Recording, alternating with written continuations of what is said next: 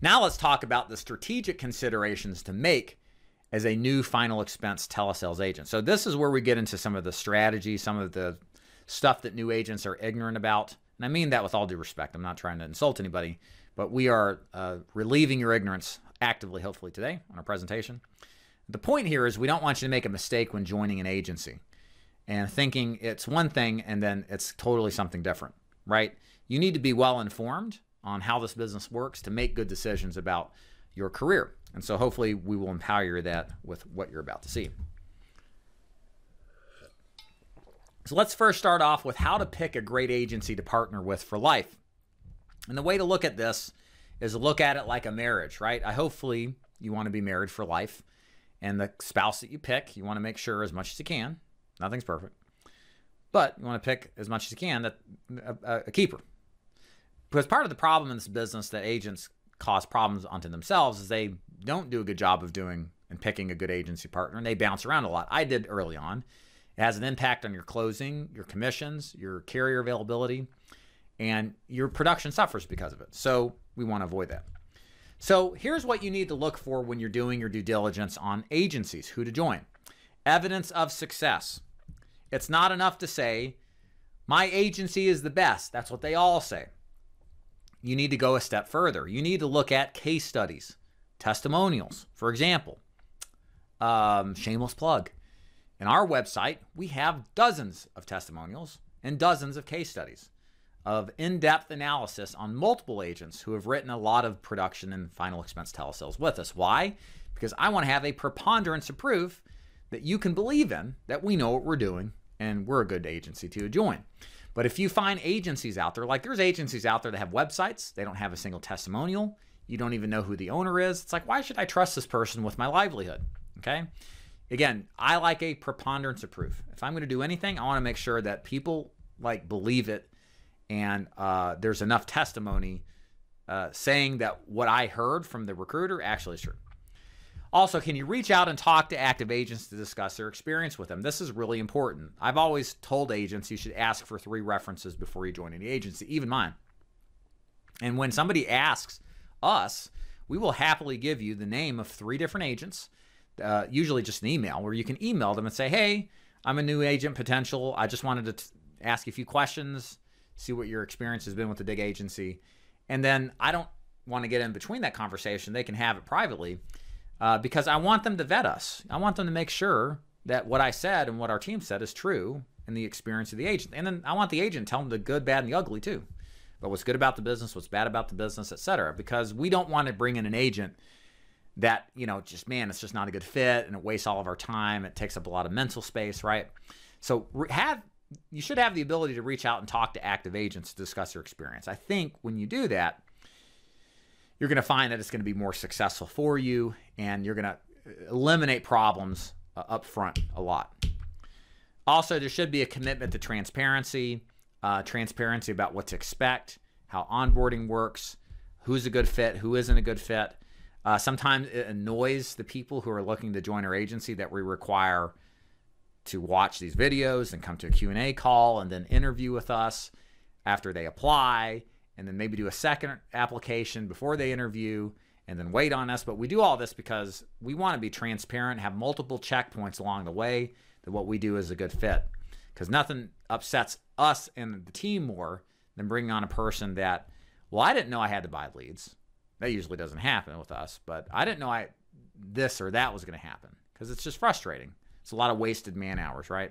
So commission transparency, it should be clear what commissions are, what you can expect to get paid, generally speaking, for the products and services that you'll be writing.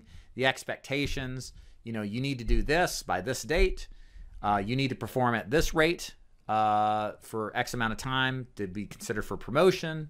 Or if you don't perform, we'll let you go. The more transparency around expectations, the better. And communication transparency is really important too. This is a big one. This is a big one. And we all suffer from this to various extent, but I'm huge on this. A lot of problems, just like marriage, can be solved if you just communicate with your partner, right? In business, if you communicate your problems early on with your agent or your agency, a lot of the problems that would have manifest go away. But a lot of people that I've seen, many agency owners ignore problems. They're not good at communicating in a timely manner via email, text, phone, Slack, etc. You want to have a commitment to communication. There's no perfect agency. We're not perfect for sure. But we are committed to, when there's a problem, fixing it and communicating what the solution is going to be for our people. And having that in place is really, really important. Good agencies also have a proven lead program. You only want to join an agency that has a proven lead program that many active agents are currently using. Don't be a guinea pig, okay? There was an agency in the annuity space. He wanted to try out a brand new lead program that was completely unproven. He wanted my thoughts on it. I told him, you're insane. Why would you take something that you don't know is going to work or not and then ask people to put their money up for it? Like, you have to protect them. You're almost like their advisor, right, to the agents. And you want to put them in a position where they're safe. There's no guarantees in life. But the nice thing with what we do is, hey, in our free lead program, for example, all of our agents are using the same system. We can show you evidence of success. And it's not just one guy is doing it. Like, look at all these people who are writing all this business. There must be a high chance that it would work for you too. So you should be able to see that, and it should be proven and shown by the agency you're looking to join. Training. Examples of excellent training that good agencies provide include personal mentorship. Do you get one-on-one training in some form from your trainer? That should be absolutely required. Are there foundational resources like sales scripts, underwriting guides, opportunities for meetings, and video training tutorials? You should have a combination of all of this. Resources that you can a la carte and review on your own, and you're not always necessarily dependent on one person to provide it to you on demand. Another thing here is bewaring the fine print and the typical contract issues that final expense and telesales agents face. So this is another strategic consideration that, man, it is so important to understand, getting into it. So many agents get screwed and shorthanded because they don't understand the business arrangements that are unique to the insurance final expense space, and then get stuck in what they thought were opportunities, which are just like anchors attached to your neck. Okay, so let's talk about line of authority contracts. What is this? So a line of authority contract, or a license-only agent is another way to say it, is a contract that says that the agency is going to pay you, not the carrier, okay? So in a we call it a vested, not vested, excuse me, in a position where a normal contract works is that when you write a piece of business, the company pays you, okay? Meaning the carrier. But with an LOA contract, what that means is that you will be paid by the agency. And it's not necessarily bad, but what happens is that now you're in a position where the agency is in control of your money. You usually don't own the book of business either, meaning you're not, if you quit and you're owed maybe the back-end commission that you weren't advanced, you won't be paid that. And again, it's not bad. In most cases, with most structures, it's not a good thing. But you need to understand, if you're in a position with an LOA contract, you might not ever own your business. You might not ever take all the commission that you closed based off of how that contract is designed. So again, what's the pros of it? I don't know if there's necessarily any pros to the way it's designed. It's more of a pro to the agency in order to manipulate commission levels in a more in a way that's more advantageous to the agency. But to the agent, I don't think there's really any pros. I wouldn't say it's necessarily inherently negative, but in many cases it is bad because the agent doesn't understand how the LOA contract plays in the long term. They don't understand they're going to lose their commissions if they quit, and they find all this stuff out after the fact. So it becomes negative because they weren't informed up front. Unreasonably low commission levels. This is another thing to be worried about. How to tell if commission levels are offered are unreasonably low. I'm arbitrary about this. Anything under 70% and you're buying your own leads is usually not a good deal. Commission levels where you're paid an hourly wage, that doesn't really have to be bad. And a small commission, I wouldn't recommend it. I prefer a straight commission, but lower, like, or a little higher, 30 to 50%. These are the ones you got to be worried about. Generally speaking, if you're buying leads, and this is where this is of most concern because you got to control for the costs, 90 to 100% is kind of where I'd want you to be as a minimum amount, okay? Another thing to be concerned about, no ownership of business or future renewals. Vesting is what this means. So it's who owns the book of business. And there are agencies out there, guys, where you don't own your book of business, even though you're buying the leads. And if you leave, all those commissions get rolled up to and earned by the upline. So there's a very big organization out there that requires its agents, and they're on YouTube, actually a pretty good channel. But the way their company works, if you look at the contract, you don't own your business for 2 years. Now, in this model, it's a little less of a concern because there's free leads offered, but they also make you do the same thing when you buy your own leads. So I had an agent once who was going to move over to us, and he was in one of these positions where he wrote all this business, and they tried to terminate him about a month before the 2-year vesting period was up. And he luckily contacted the company and worked a way around it. But he was going to lose, get this, $30,000 in future commissions because of trying to game the system on the agency side to terminate him early before the 2-year provision was up. Okay? So the short of it is that when you're not vested out the gate, you don't own your book of business. And usually by the time you find out about this, you're like, man, it's going to cost me a lot to make a better move for myself, so I'm just going to buckle down and figure things out. And ultimately what happens is a lot of these agents quit, and they lose a lot of that back-end commission they would have otherwise earned. And again, where I see this as being the biggest problem on vesting is when the agent is paying for the leads. They're paying for the leads, it's coming out of their pocket in some form or fashion, and they don't own their business either. I mean, that's kind of crazy. They're paying to get their business, but they don't own their business. That's where I have the problem with it. So what you lose if you're not vested, we cover that. Releasing, this is another provision you need to take a consideration with in asking the agency you're looking to join. A release is a provision to move your carrier contracts to another agency. So there are times where your relationship with your agency just may not be a best fit for you. For example, I had an agent this morning, longtime agent. He shifted into Medicare. We don't really focus on Medicare as much, but we've had contracts over time. And he's making a strategic move to go to another organization that's like me, is completely focused, but on Medicare, whereas I'm focused on final expense. And the way my business works is that we grant the release. So I said, you know what, that's fine. Makes complete sense why you're doing this. Here's your release. And we started the release process. So that way, he's not tied with us getting zero help or not as much help as he thinks he needs on the Medicare space, and is going to go be able to do business elsewhere and get the help and support and service that he needs. So the point is that as an agent, having the ability to get a release is an important plan B in order to make sure that you don't lose your ability to conduct your livelihood. Again, there are people that run large YouTube channels that are right now making good content that seem like they're great, that when you look at the contract, you cannot move their contracts for a number of times. They say so in their contract. This one contract had a non-compete for 5 years, which to me is asinine. It's unenforceable now with the FTC rulings on non-competes, but still, they won't release when you ask for them. Why? Because that's how they roll. And they make these videos about MLMs and how bad they are. And here they are preventing agents from doing business. And look, sometimes a release, not giving a release is fine if the agent owes chargeback debt that they're not paying or there's some kind of resources invested in them. But you got to ask about this stuff because they usually don't tell you up front. And we've always been committed to releases because I'm committed to the agent. If you're not in a good fit here, I don't want to hold you back. It's kind of how I look at it. So that's why it's important. Another thing you need to consider is captive versus independent. So a captive agent typically is with one agency, and in most cases it's one carrier with one agency. Whereas an independent agent, we'll get to that in a minute, has many carriers and sometimes can be broken up with different agencies, but the main difference is it's a one carrier agent is how I would describe a captive agent in most cases.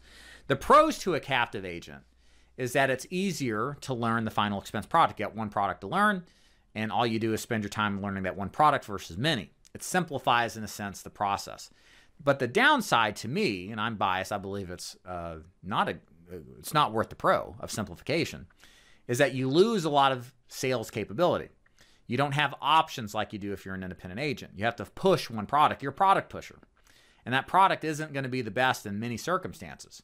You're also opening yourself up to getting replaced and having the policy lapse more often, because many times the policy price isn't very competitive, and many times somebody can swoop in behind you and offer a more competitive price. So incidentally, a lot of these organizations have lower first-year persistency and the quality of business that stays on the books, which means less commission to you.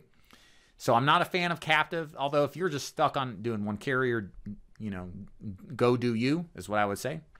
But I think for the vast majority of agents, you're better off having options so you don't have to push product, and you can get better price and coverage in place and keep more of your business and make more money, which is basically the pros of being an independent agent. And the cons of being an independent agent would be it's more complex. You got more moving parts, but most people can handle it. It's very rare that somebody's so incapable of juggling multiple products that it becomes a detriment. It's usually a huge value add to the ability of writing business and making more money. And that's why I chose to be an independent agent. I didn't want to push product. I wanted to offer my clients options. And I recognized inherently that better options means better quality of business, and that I'll keep more of what I sell and have more sales opportunities than if I had just one product that is not a good match all the time. Does it make sense? Hopefully it does. Let me grab some water here. Part-time versus full-time. This is another consideration you have to make when you get into this business. My story is, and this is the thing, because the way I run my business is different than I start. I'll tell you why that's the case. I started part-time in this business, face-to-face, moved to full-time after 6 months, then failed out, and then started the second time again part-time for a year before going full-time permanently after that. My story is unusually unique. Most people who fail out of the business never come back, and most people who start part-time don't succeed. And this is the observation I've had, that most people don't do or have the same extent of commitment that I did. I mean, I had a full-time job at a Fortune 500 company, and I worked 30 hours a week selling final expense. I was never home. I worked every Saturday. I was only home Sundays because I was committed to not being poor and pulling myself out of the hole I created the second time around. And I did not want to work for the man long term, and I really meant it. I knew it was possible running your own business and being successful in this business, and I was absolutely committed, but I find that 99% of people aren't, unfortunately, because the demands of a full-time job are just there. And I just had a unique, special situation that's just hard to duplicate. So for me, and what we do, and I recommend agents don't do part-time. We don't take part-timers for telesales anymore because of this, because it just requires all of your attention to be successful. And that's true of anything in life. You can't half commit and expect amazing results. And the thing is you can't really even expect half results. You expect like a quarter or less results, which isn't enough to justify the effort anyway. So my advice to you guys, if you're going to do this business, to make full-time work. And how do you make it work? You're going to have to take the leap of faith. You're going to have to, work every waking hour doing this, and then working in a part-time job. You should make this your full-time job and then find something else like Uber, waiting tables, side hustles, gigs, etc., to make up to do the part-time. You should be looking at this as the full-time and then do something part-time. And there's just no easy way around this, guys. I mean, I don't really have a perfect solution that's going to accommodate the part-time desire. It's just something you really have to make work, unfortunately. Telesales versus face-to-face, another strategic consideration. The pros to telesales is you never leave your house. It's also the cons of telesales. The walls are coming in on you. The close rates are a little lower, but the activity volume potential with telesales makes up for it. I mean, our top producers are all telesales now. Whereas the face-to-face pros are, you close more of your business, but there's drive time, there's wear and tear to your car, there's time to get to your leads, unlike with telesales. And you're in some squirrely situations with some of the people that are out there. I mean, if you've seen some of the things I've seen and smelled, you might just do telesales, right? So you also have to consider what your personality type is. Some people are made to be on the phone. And I think more people are good for the phone now than ever before because of the training that we have and the carrier setups now. And really the clients are acclimated to as well. But if you don't like that face-to-face, if you're a traditional belly-to-belly person, face-to-face is great. It's still a great opportunity to sell. The industry trends, this would be 100% clear. 90% plus of the agents getting this business are telesales now. I'm falling short of saying that face-to-face is like a legacy strategy, meaning like it's like dying, because the people who do it and really commit to it can do very well because there's less competition face-to-face. But the interest level is absolutely in telesales, and all the resources and the arrangement around the business and final expenses is oriented towards telesales. And the advantage of telesales, in my opinion, it's way easier to do free lead programs if you're looking for a free lead program to accommodate for the agent. You never have to leave your house. You're with your family more often than you think. And you don't have a huge expense with driving around in your car that you would if you're face-to-face.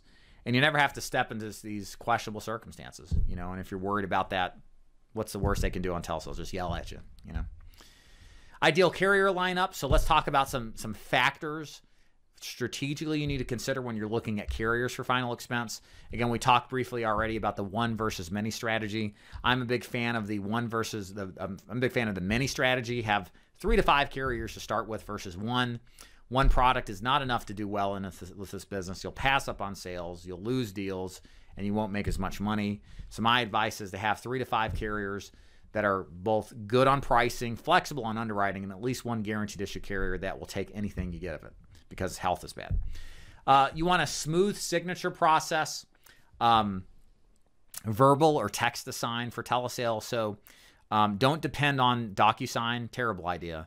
You want to be able to verbally sign along with your client verbally signing on the phone, or better yet, I think is superior, a text to sign option where you get a signature process texted to the client. If you're doing telesales and you're getting Facebook leads, they all have cell phones, they all text. They can do those pretty simply. And they sign with a unique text signature, and that acts as a signature. It's very simple to do. You want to use one or the others. Verbal's a little bit more lengthier, but it does work well. But stay away from DocuSign, not a good idea.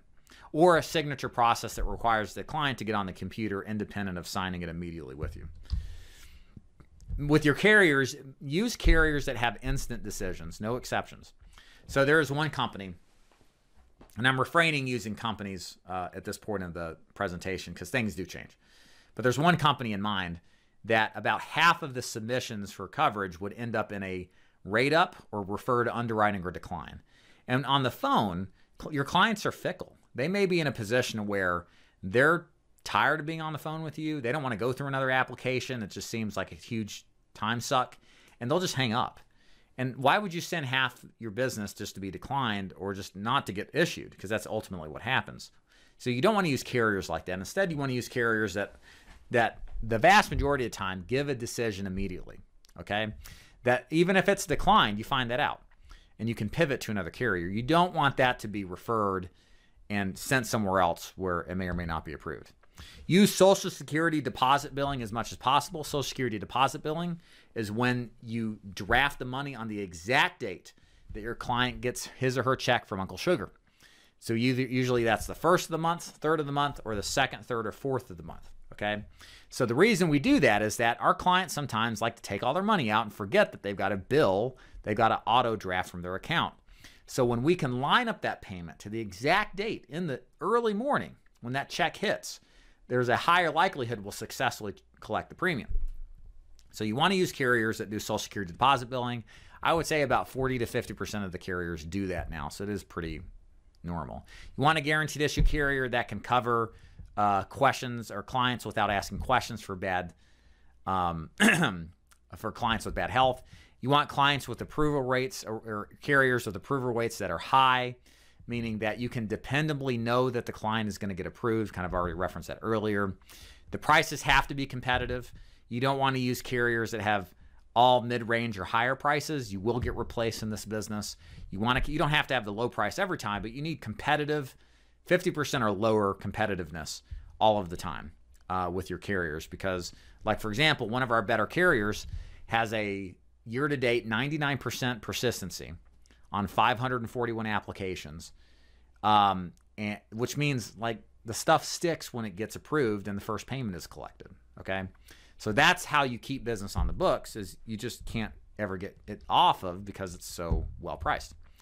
And have a diversity of underwriting options, which you'll have by design if you have multiple carriers.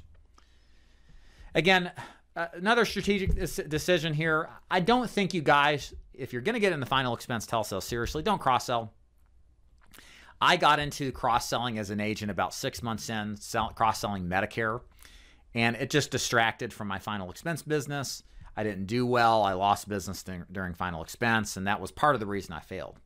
We also cross-sold at some point as an agency, or at least teaching agents how to do it, even though I gave them buffers of about 6-12 months. But what I found is that even good agents that get into cross-selling, most of them never succeed long-term.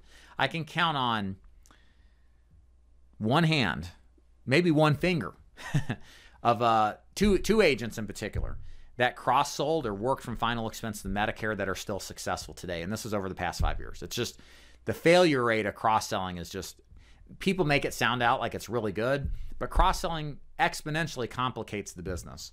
And most people are just better off selling one thing and being very good at one thing. And that's why we pivoted back to, and incidentally, like I said earlier, we had a year-over-year growth in our production of 325% thereabouts from April 2023 to April 2024 by just focusing on final expense. Lead strategy. How are you going to do your leads? Should you buy them? Should you get your free leads? I bought my leads on my own. It worked fine with me, although there are times when I got experimental. That was a part of the reason I failed out the first time. I created my own lead piece. It was a disaster. It got some sales, but not nearly as good as the tried and true method. Yeah, but I handled leads okay. But my experience recruiting, as I've mentioned earlier, is that most agents struggle with buying leads. They're emotional about it. Their spouse is emotional about it. That leads them to make bad decisions, like skipping leads or buying other leads and getting away from the systematic approach that you should follow. Instead, it's probably better because of that to consider, and because of entrepreneurial shock, is to consider buying your own leads, or I should say free leads, getting your free leads provided to you. So you don't have to worry about the entrepreneurial shock or the processes or the shortcomings of buying leads. CRM, software and equipment considerations. So a CRM is your customer relation management tool. It basically is what stores your leads, where you can call from, make notes, follow-ups, etc. You absolutely need to have one in telesales. You don't necessarily need one selling face-to-face, but in telesales, it is non-negotiable, okay? I like anything that's go high level. We have our own custom-tailored go high level DIG Agenecy CRM, which is fantastic for our agents. But there are other options out there that are really good as well. Additional software needs, you need a quoter, like Insurance Toolkits or Best Plan Pro, to quote and underwrite your clients. And then also, and I think this is non-negotiable, get Kixie. You need Kixie to help screen your leads better so they'll pick up and get more of your leads closed. Hardware needs, you need a modern PC. Guys, if you're operating off of something 5 years or older, probably going to be a problem, so upgrade. Also, consider getting a second, maybe even a third monitor. The more real estate screen space that you have to keep up your script, your CRM, your carry applications, the better, the less overwhelming it's going to be.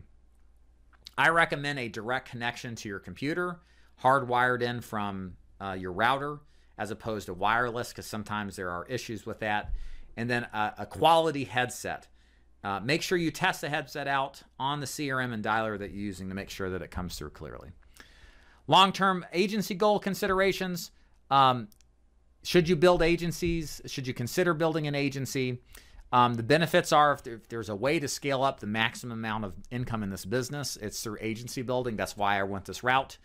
It has been a great decision for me, but there are definitely drawbacks from it. If you do it too early, you're likely going to get distracted from making money selling, which is going to lower your overall income. And even when you do it later in your career, it's going to detract from you selling. So it's going to lower your income. And typically the agency building process is a multi-year process. So you won't see the return of that investment over the immediacy. It's going to take years. So don't give up on personal production if you're going to agency build. That's a big mistake. The other drawback to doing agency building, and this is part of the reason I don't like new guys doing it, is that you co-sign the advance debt that your agents write. So if your agents lapse coverage and they don't pay it, you're paying it, okay? And there has been fraud that I've experienced in my agency where I've been left with $100,000 in chargeback debt, right? From just 2 or 3 agents, right? Within the last couple of years. And this is a risk that you carry, with the upside reward being, well, you know, every month we have more than 200 agents now writing business, and I keep a significant percentage for myself, although it's not the majority. It's significant, spread out over hundreds of agents now. It's very, very lucrative in terms of income. And this is why I went the agency building route to focus on one product and not cross-selling. For me, is because the skill set was there for selling final expense, and the trained people already know the product, so I don't have to learn something brand new and cross-sell and complicate matters. I can do what I do well and then teach others what I know how to do well.